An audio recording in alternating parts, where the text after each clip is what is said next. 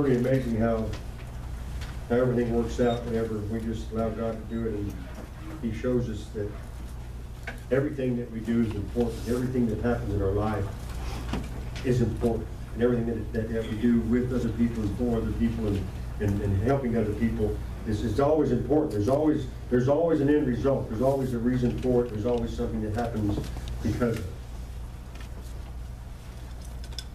But have you ever wondered why it seems like some people are more accomplished than others? Some people it just seems to happen to, and some people it doesn't. And it seems to be more than just sheer talent. You know, a lot of your most successful people, they have a frame of mind that moves them up the ladder, so to speak. They have a frame of mind to continue to move forward and continue, in spite of adversity, to continue to strive to do more.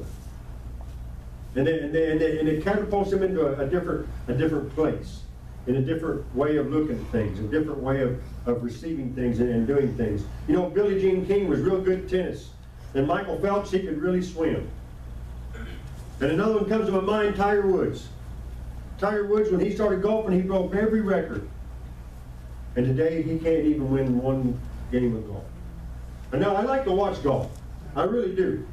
I was been watching last year, about 3 years ago, a young man by the name of Jordan Spieth started out, and he was breaking all of Tiger Woods' records.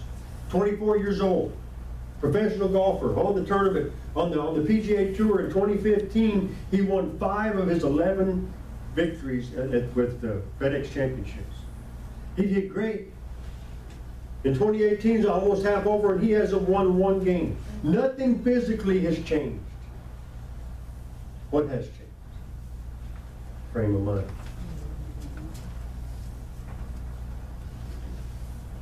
You know, it's pretty amazing.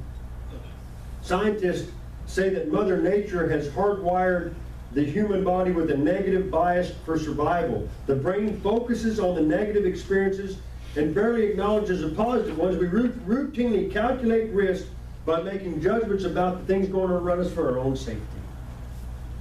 When we see something negative, we get a hold of it, we look at it, and it makes an impact on us. When we see something positive, it usually floats away, and we can't remember when it happened.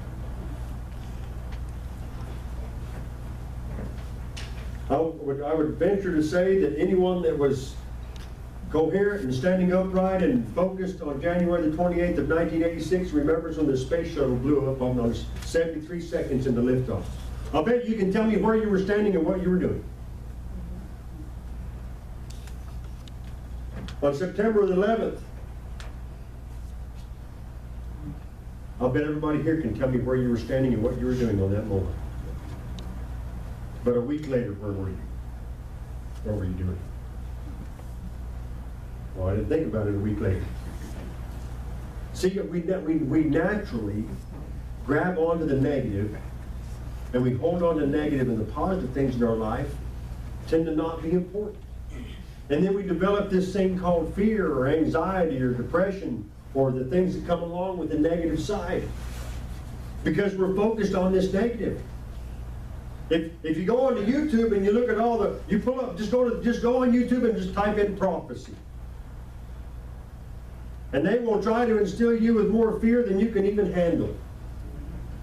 With just ideas that men have about how it's going to turn out. And did you know that the 27th was supposed to be the last day of the world because it was a full blood red moon for an hour and a half right over Jerusalem, right over Israel, and for without a doubt, according to Scripture, Jesus was going to come on that day. It was the end of the world. Remember Y2K? Remember all of the negative things that have happened just in your lifetime, that we can still remember the day that it happened. Can remember events that led up to it. I remember a guy from Las Vegas in 1999. I was living in Texas. I had a little farm there, and a guy from Las Vegas came out and bought the property just down the road from me. This was like in August of 1999. He pulled in a big double-wide mobile home. He drilled a well. He put in the septic tank. He had the power brought in. He built it. I helped him build a 24 by 24 building. He filled it with barrels of gas. He filled it with food. He filled it with all kinds of stuff. He spent a whole 6 months getting ready for Y2K. He was without a doubt for sure that January 1st the computers were going to crash and the world was going to go chaotic and he was going to be ready. Y2K came. Nothing happened. He had moved his family there. He had moved his kids out of school. I mean, he was set, ready to go. And he spent the next 6 months, the first 6 months of 2000, he spent moving all that stuff out of there. But see, we latch on to those things that could possibly have an impact on our life. And what does the Bible tell us? You have no promise of tomorrow. But we let the negative things that happen today drive us into a place where we're not trusting God at all. We let the negative things that come along, we look at the negative things, we think, oh, God's out of control. It's all going to go chaotic, and I don't know what's going to happen to me. As if God just completely forgot about you and said, oh, well, I got bigger fish to fry, and I really don't care about you anymore. Where do you read that in the Bible? You don't read that in the Bible. He says He'll take care of you. He says that He'll guide you through and He'll lead you if you'll just trust Him. If you'll just give Him an opportunity in your life and begin to focus on the positive things that God is doing in your life. And let the negative things of the world be the negative things of the world. Because if you're really following the Lord and you're really trusting Him in everything that you do, there's not a whole lot of negativity in your relationship with the Lord unless you bring it with you. Let Him be the positive focus of your life. Go to Romans 12. Romans 12, I'll read 1 through 3. I beseech you, therefore, brethren, by the mercies of God, that you present your bodies a living sacrifice, holy, acceptable unto God, which is your reasonable service. And be not conformed to the world, but be ye transformed by the renewing of your mind, that you may prove what is that perfect and acceptable and perfect will of God. For I say through the grace given unto me, to every man that is among you, not to think of himself more highly than he ought to think, but to think soberly according as God hath dealt to every man the measure of faith. What is the measure of faith? I think I can. I think I can. I think I can. That's faith. I think I can. And pretty soon you can. Because what are you thinking? That you can. My mom always said, can't, never, could, do nothing.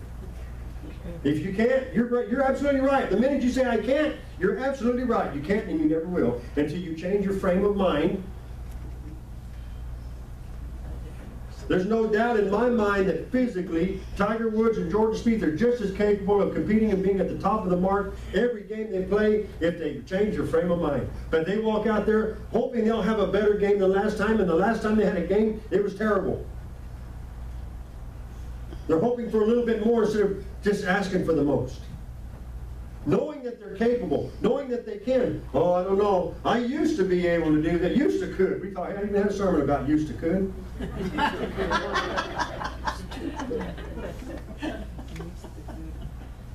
See, it's that frame of your mind, and that's what the teaching, that's what Paul's teaching in Romans. You got to change the way you think. You got to quit focusing on the negative. When the negative thing comes, you know, the experts tell us that it takes 3 positive thoughts to offset a negative thought. When something negative comes along, it's not going to give up on you because that's the enemy trying to hold you back. And he doesn't give up right away. So when the negative thought comes, we got to think, well, I need to quit focusing on the negative. I got to be by the renewing, by the mercies, by the faith given me in the Lord, I can move from the negative to the positive. Something good is going to come out of that. Remember, Bayliet? I can never remember his name. James. He was writing that, James Bayliet writing that song. God can turn this problem into something good. God can fix this problem, and I know He would. He promised to work all things together for our good. God can turn this problem into something good. We got to believe that. We got to renew our mind. We got to change the way of our thinking. If you could take anybody that has ever been accomplished, whatever, I've known a lot of ropers that could go out and rope calves and be at the top of the game. Always roping good, lots of confidence, they believed that they could. The minute something happens and they begin to miss, the minute something happens and they begin to be consistently missing, it takes a very, very, very long time to overcome it. Because there's always that thought in your back of your mind, you're going to miss. You're going to miss. The minute you get in the box, the minute you're ready to go, oh, I hope I don't miss. When they used to think, I'm catching this one. Frame of mind. Frame of mind. We get in our car, we start to go somewhere, and we think, oh no, looks like there's a dust storm coming, negativity sets in, and we immediately begin to focus on it. And we let us drive, we drive around like this, watching that dust storm. I hope it don't come get me.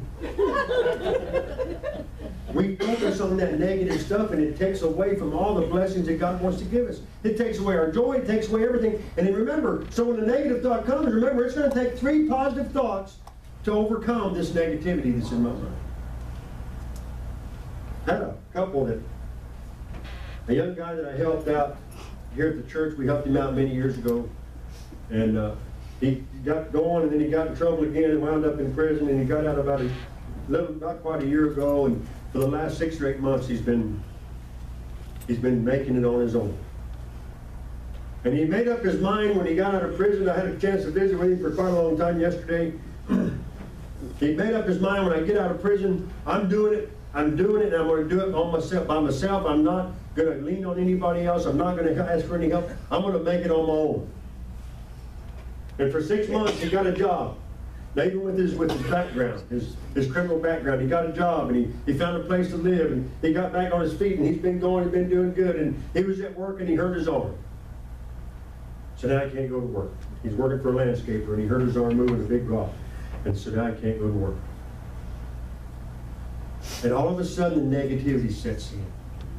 All of a sudden, I was trying to, and I was doing good, Pastor. I was doing it all by myself, and I was doing good. And then I hurt my arm, and I said, right there is proof to you that you cannot do it by yourself. You can go out there and you can run the race, and you can prove to yourself that, oh, I can do it all by myself. And the Lord said, go right ahead. Because you're going to trip, and you're going to fall. We have to have the Lord in our life. We have to have the Lord leading our steps. We have to have the Lord guiding our way, because the minute we begin to prosper on our own, we begin to look way out there at what we're going to do next. What great big thing I'm going to do next.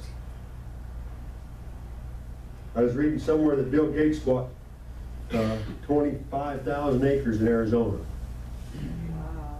He's going to build a green community.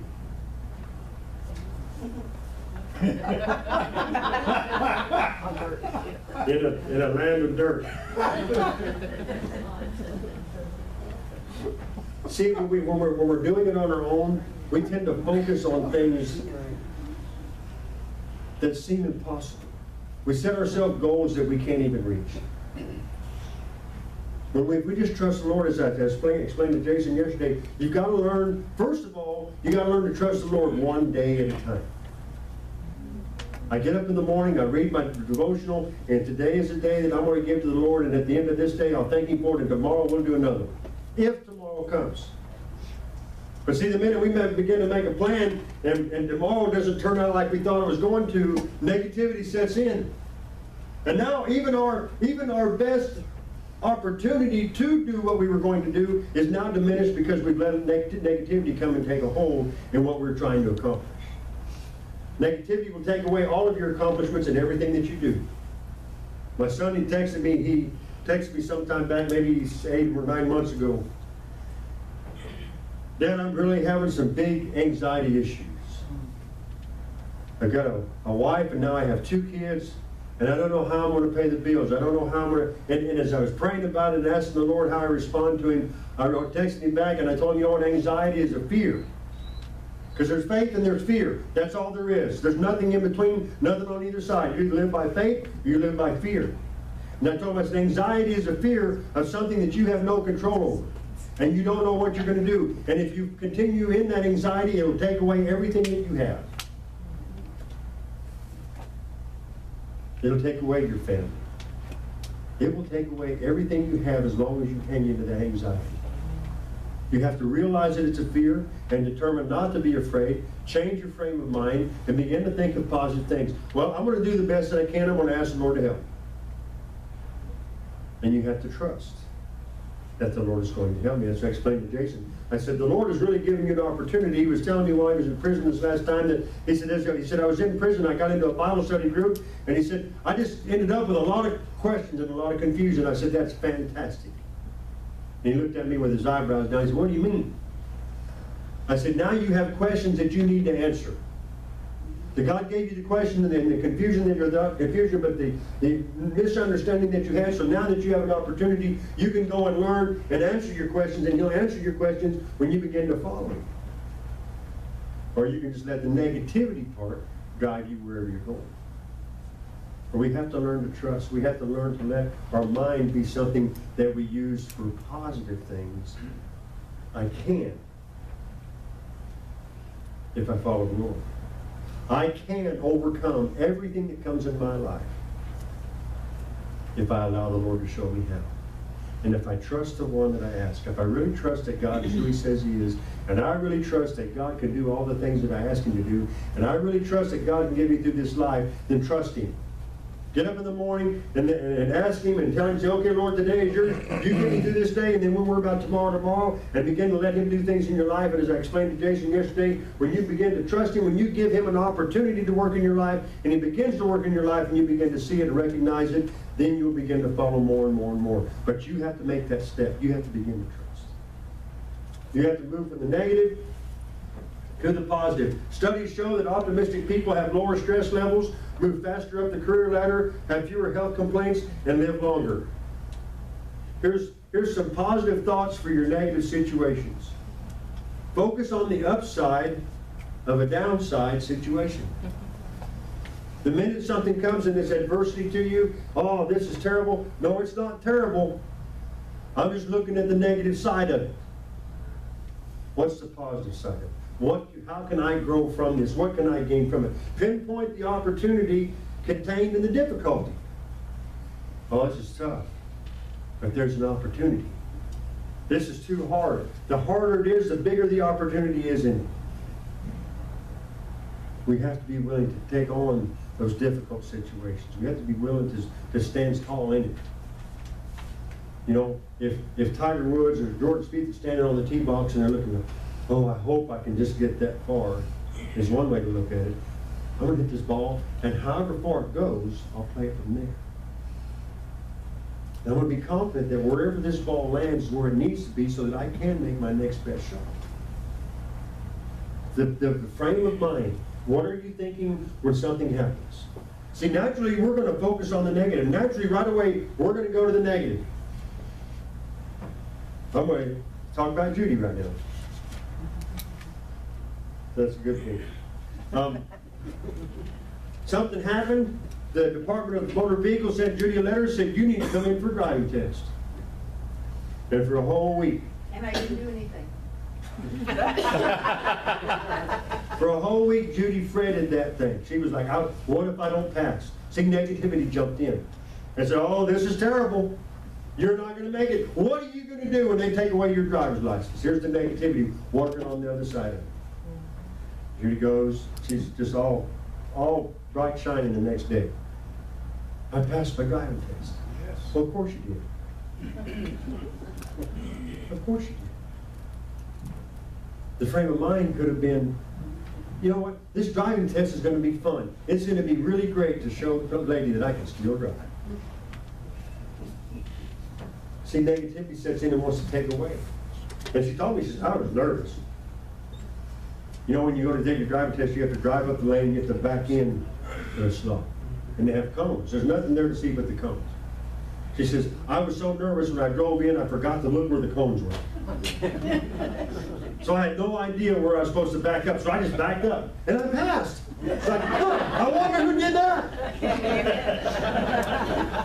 And the thing is, if you hit a cone, it's you over. automatically fail. Right off the bat. Right off the bat. But see, God says, I can handle that. I can handle those things. I know all the things that are in your life. I know how to bring you peace. I know how to show you that I can take care of you if you'll just trust me a little bit. If you'll focus on the positive side, you can go to it and say, you know what? If I fail the driving test, guess what? I don't have to drive anymore. I'll have a chauffeur.